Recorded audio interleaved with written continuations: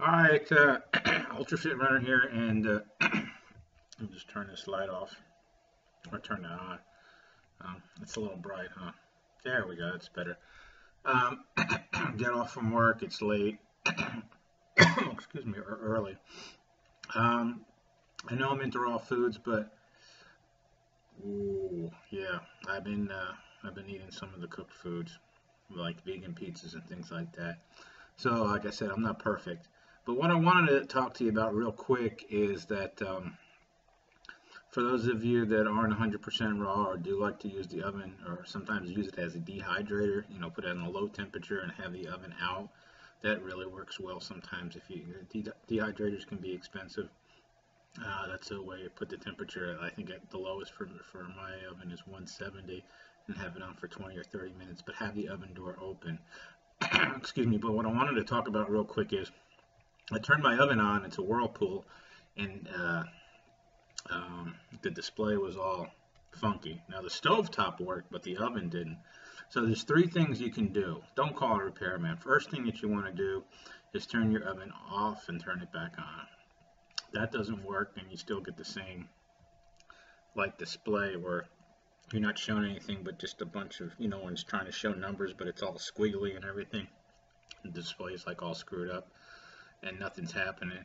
Go to your main breaker and then turn your oven, the switch on, and wait a few seconds, maybe 30 seconds, and then turn it back. Turn it off and then turn it back on. It's kind of late or early, so I'm a little tired.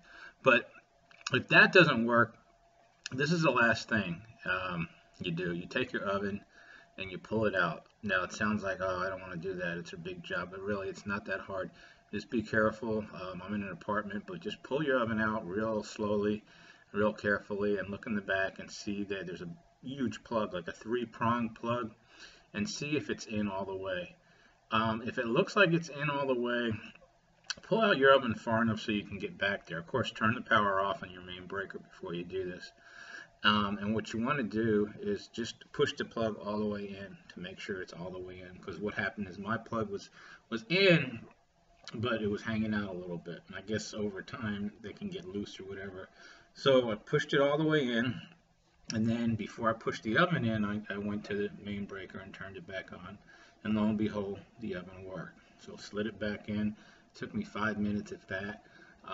Quick, easy, and a quick fix. So before you call somebody, do those three things. Turn your oven on, off. It doesn't work. Turn the circuit breaker on, off. If it doesn't work, then turn the circuit breaker off, and then pull out the oven and check the plug. And if the plug's a little loose, just push it in and turn the circuit breaker on. And if the oven's on, it's fixed. Hope this helps out.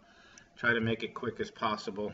Went a little over. I wanted to make like a 2-minute video, but it's a little 3:30, I guess. But anyway, always ULTRAFIT runner, always going to have some tips on other things besides running, and I hope this helps, and I'll be posting this shortly, and leave your comments below. Thanks.